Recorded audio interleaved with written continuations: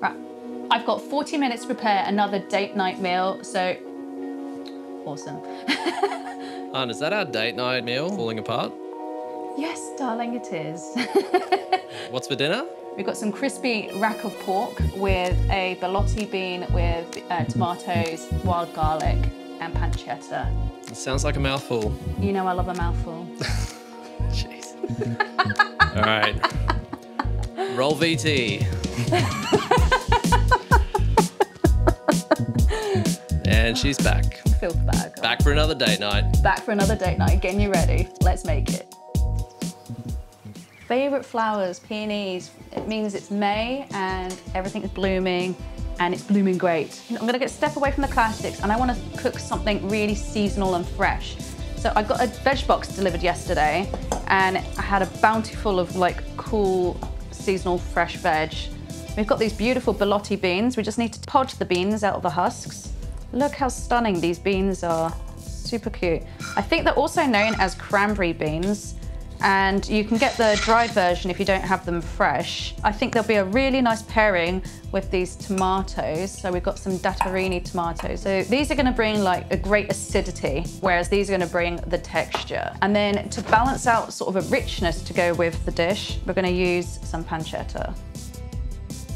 Now to prepare the pork loin. Take out your uncovered pork that's been in the fridge for 24 hours and then cover it with a fine sea salt before wrapping it up in a foil boat.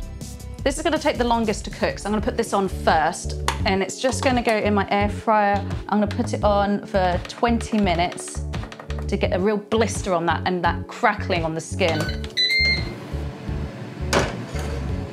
So now it's all time to bring it all together. So I already pre-seasoned the water with some freshly picked rosemary and garlic, and I'm just gonna place the beans in to simmer. You want double the volume of water to the beans. Season it with a touch of salt.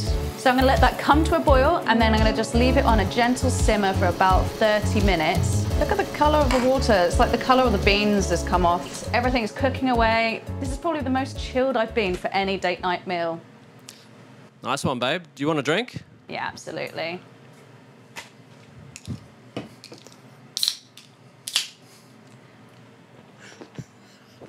Oh, you knew that would bubble up. Solid. Well done. I don't drink though, so this is non-alcoholic. I'm definitely into the no drinking era of my life now. These are awesome. Lucky Saints, big shout out. Not an ad, but I just love them. And we actually have some wild garlic growing in the back of our garden. You can find this when you go foraging, but it's coming to the end of the season now. But I love it because it's got a really intense garlic flavor without being very overpowering. So I picked the leaves and given them a really good wash. I've taken away the stems and I'm just going to roughly chop them and saute them at the end and add them into with the beans. Delicious, can't wait. And the pork belly is roasting well. Have a quick peek. Wow. So you see how this has got a nice color, start to blister.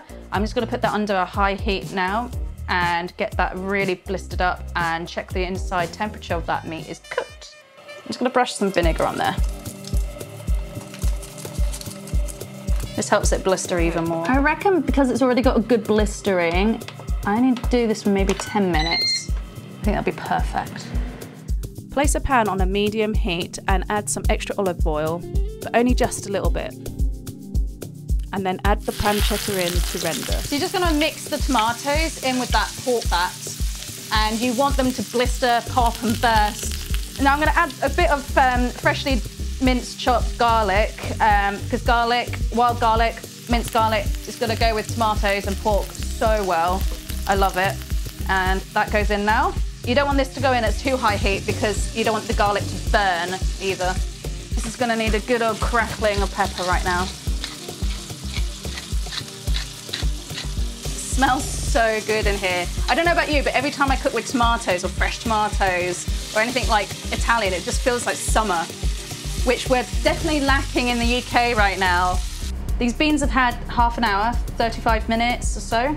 And some of them have gone a little squishy and some of them are pretty soft. Just give them a little gentle poke. Next up, I'm just gonna remove the garlic and rosemary from the the beans, and I'm just gonna let them sit in that water to cool down. After a couple of minutes, I'm just gonna scoop the beans into the pan, but reserve that cooking liquid for later.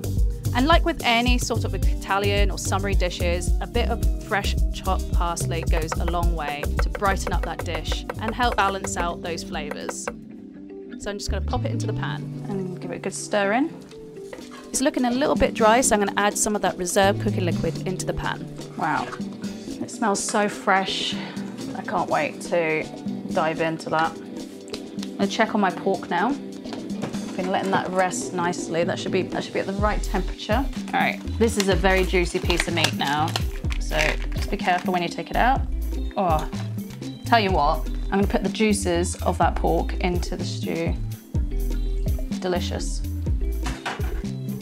Right, time to plate. Because the rack has just got this little bone on, I'm just gonna go in between the bone and saw down, and then push to go through that crackling. And then you're left with this delightful pork chop. Oh, salty, but perfect. Usually I would season this, but because we did a salt crust, I think it'll be all right. Now it's just time to plate up the rest. So you can serve the bean stew separately, but I'm going to place it underneath the pork. So all the juices of the pork is just going to mix and marinate and marriage together with that pork.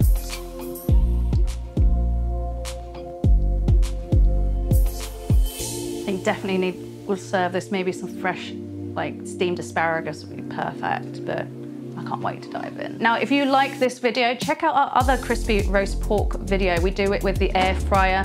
Check it out in the link. If you also like this date night series, last week we did a steak and peppercorn sauce. Now, if you've got any other ideas for me to do for a date night series, leave it in the comments below. I do read them, so give me some suggestions. And I hope you guys have a lovely weekend. I'm gonna go enjoy this and the rest of my date. I'll see you next week.